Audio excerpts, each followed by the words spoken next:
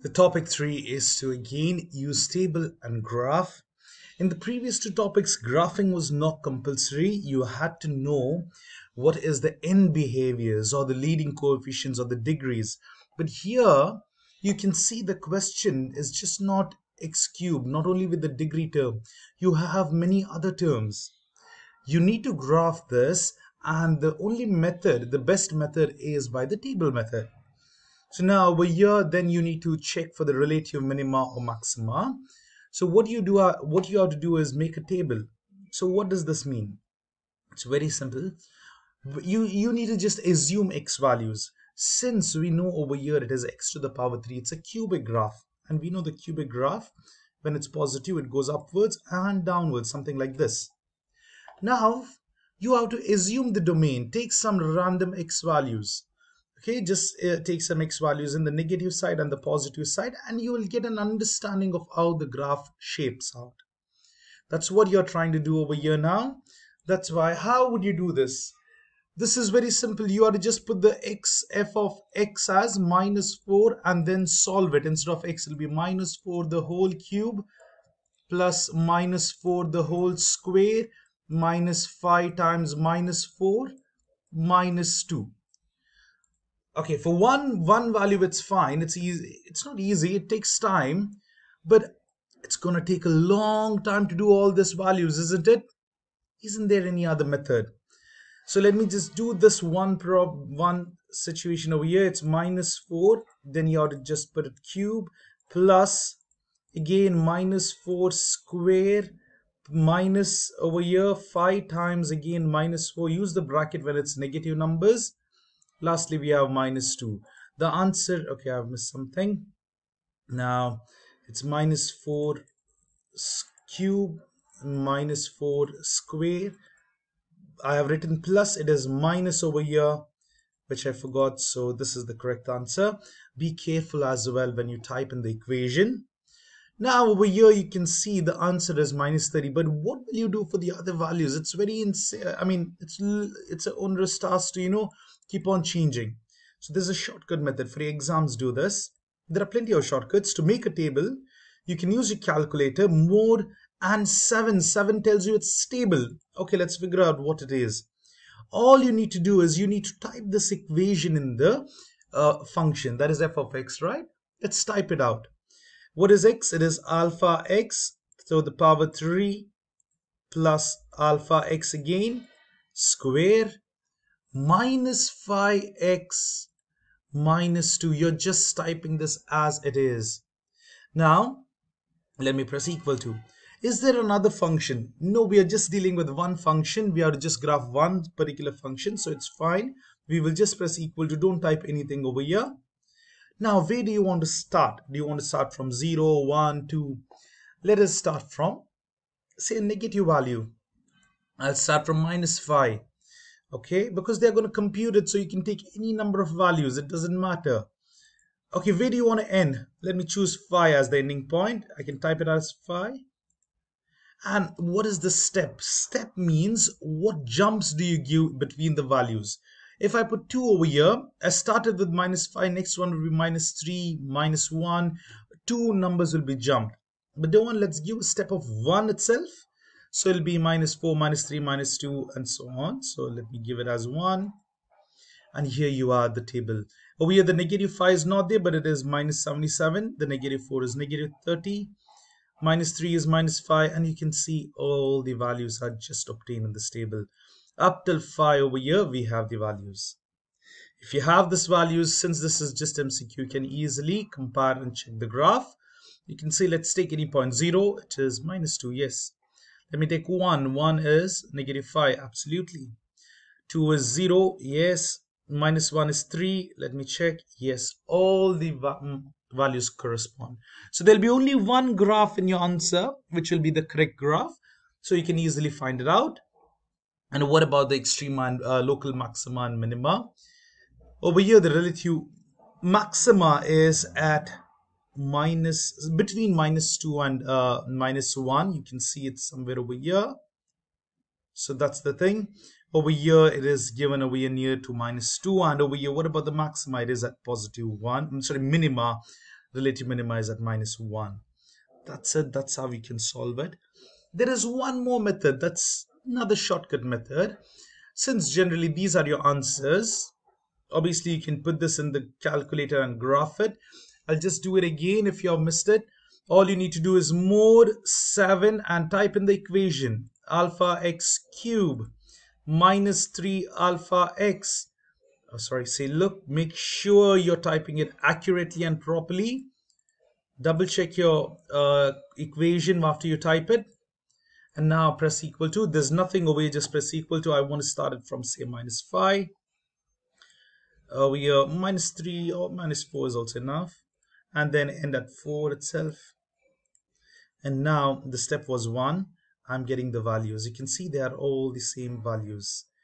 Um, there is value which is differing. Let me just check. Okay, this is the correct values. Now over here there is an error. That is at -2 we need to have -1. Please note that there's a small error over here. Let us check it in the graph, where the graph is also erroneous. At -2, yes, you can see at -2 it's a little bit down.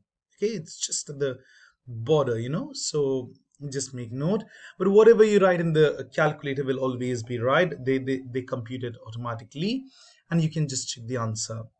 So now there is one more method to check the graph if they have asked the graph. Now you can just take any value. I'll choose 0. Now once you choose that value as 0, you need to substitute x as 0 in this equation. This becomes 0, this becomes 0. What's the answer? 1. So when x is 0, it should be 1. Yes, that corresponds. Let me take 1 as x value. So what do I do? Here, all I need to do is, instead of x, it's 1 cube minus 3 into 1 plus 1.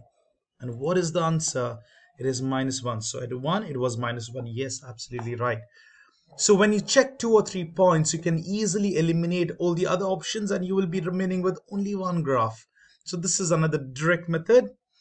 And now what is there over here? The zeros are the values which are the x-intercept values. Now look over here. At -2 there is a 0. Okay, it's approximate. Sorry, it's not exactly right. It's approximate. See, it's between -2 and -1. So that's the thing. And there is one more 0 at 0 to 1 and at 1 to 2. So we are just approximating for now. In this third problem, it's just approximation. This is another 0. You're not exactly telling which is the point because we cannot. We just give approximate. And then over here, the relative maximum is over here at -1, whereas the relative minimum is at 1. And then domain and range, as we had seen in the previous topic, it's all real numbers for cubic. Similarly, please do try and solve the others as well. It's very straightforward. Just make sure you put everything correctly in the calculator and you can easily solve them up. And once you know the graph, which is the correct graph, you can easily write the relative minima, maxima, and the domains and everything. So now, okay, I will just tell you what's the difference between absolute maxima and relative maxima. So now if there is a graph like this, say for example, okay, now whatever, forget about the endpoints, we're dealing with the relative or absolute maxima. Now this is a maximum point and this is also a maximum point, right? This is the absolute maximum point because there is no part of the graph that's going above this. You can see this is the topmost point in the graph and there is no more point that goes above it. Usually we will have in a parabola, this is the absolute maxima. But now this one is also maxima, we call it relative maxima. Here as well you can see that this is a maximum point, but there is a part of graph which is going to infinity. That means it's bigger than that. So we generally call it relative maxima or relative minima in this case, when the domain extends towards infinity. So similarly, please do try to solve these problems by yourself and then check the answers. I hope it is clear. If you have any doubts, do put them in the comment section. And I hope you can understand me properly because my voice is kind of gone since the past few days. I'm trying my best, so I hope you're it's audible and you're understanding. If you have any doubts, just put them in the comment section. I'll get back to you as soon as possible. So please go through them and then check out the answers. These are all the answers.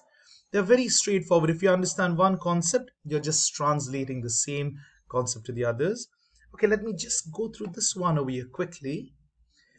You might know this is a piecewise equation. There are three different pieces. There are three different pieces of the equation. So the domain and range, if you graph this, you're going to get this. Now over here, you can carefully see it's x squared. X squared means it's a parabola, but they have told the domain is restricted for less than or equal to -4. So it is just over here. It can't be anything below that. Why? Because only less than or equal to -4 values are included. Whereas if it's a phi, it's a constant line, linear line at -4 to 0. Okay, that's why it's the line. And what about the cubic?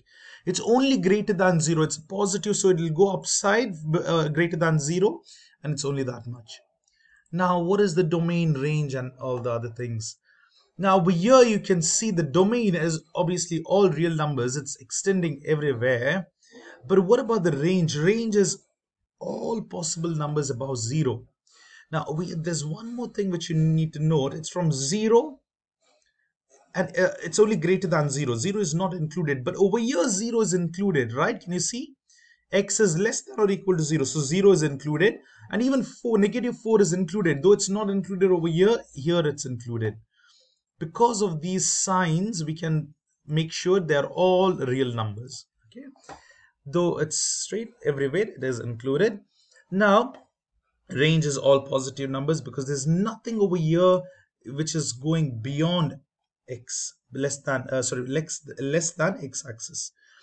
Relative minima and relative maxima.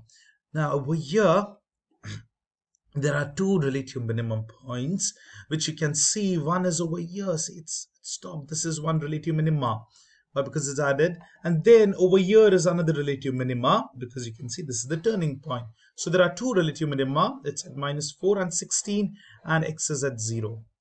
Okay, and then we have end behaviors. That is, as it goes towards negative infinity, what happens? The y value is going to positive infinity, and even if your x values are going to positive infinity, that is to the right side of the x-axis, the y is going to positive infinity itself. And now, are there any x-intercepts? You might think this is 0, right? But wrong. Why? Because it's not included. See, this is not included. It's only greater than 0. So you start with, say, 0.001. It'll be tiniest point, just more than 0. Whereas this over here is including 0, but still it's not touching the x-axis. It's just over here, right? It touches the y-axis. So the y-intercept you can say is as 4 because it's touching the y-intercept. Over here, you cannot tell this is at 0. This is not the x-intercept. There is no x-intercept.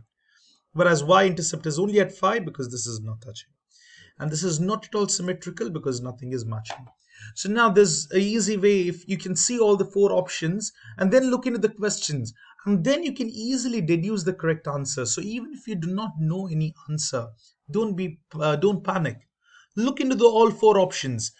Go check each and every option and see what it means. Compare it to the question, and then you can eliminate few options, and then you can get the correct answer. So that is the end of the third topic.